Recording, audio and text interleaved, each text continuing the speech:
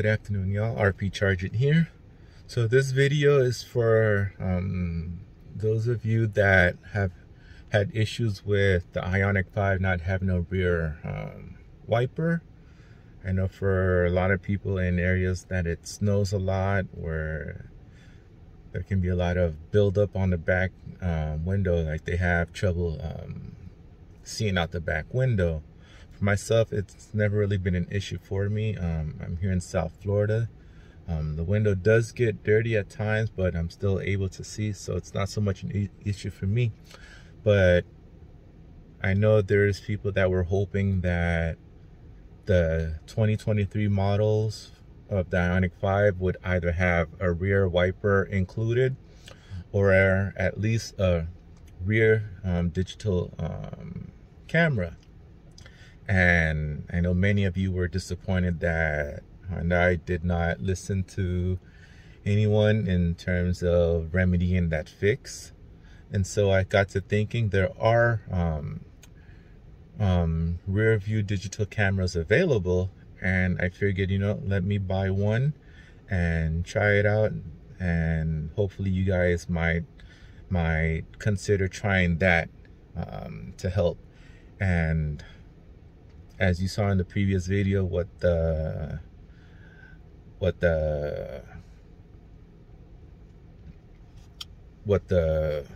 video was, here it is right here. Let me change. See, right here is the actual rear view digital camera, and this is actually looking out the back. If I change this right now, this is actually, I can actually get a front view, because it records the front and the back. See, this is the front view, and I can even do a split view where I can see the rear and the back. And the setup is pretty simple for that. I was gonna do my own video of how to do the setup, but I did find one video on YouTube where the gentleman did a very good step-by-step of how he installed it, which is how I followed it too, and I will link that down below and you can follow along. This setup comes with also a GPS device that, from what I've heard, also records the speed, your direction, and all that. So this is the setup, and right here is the camera that's facing out there, and you can have it on, like non-stop with no problem. This is the rear, if you prefer having the rear on, and you can record also. As you can see, it's recording right now. It can handle between 32 and 128 gigs, so that shouldn't be a problem right there. I have a 128 gig in there right now.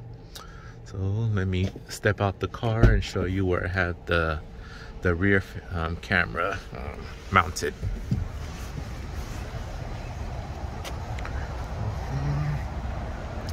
See, and I have the rear camera mounted right here, just under the spoiler.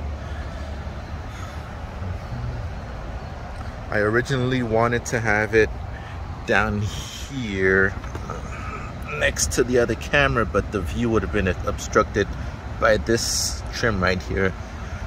So I figured this would be the perfect spot for me to put it. Of course, like I might have to clean it up a bit, because it's not perfectly perfect as to how I want it, but it's doing the job right now. So again, if you guys are interested in doing this, I will put the link down below how to set it up, and in my previous videos, and also in this one, I'll link to the camera that I bought. And of course, there's many types available, and of course, I believe anything $100 or above will be great quality, will be a good bang for your buck. All right, so hope you guys like this video, and if you like it, please give video a thumbs up, and please subscribe. So see you guys next time.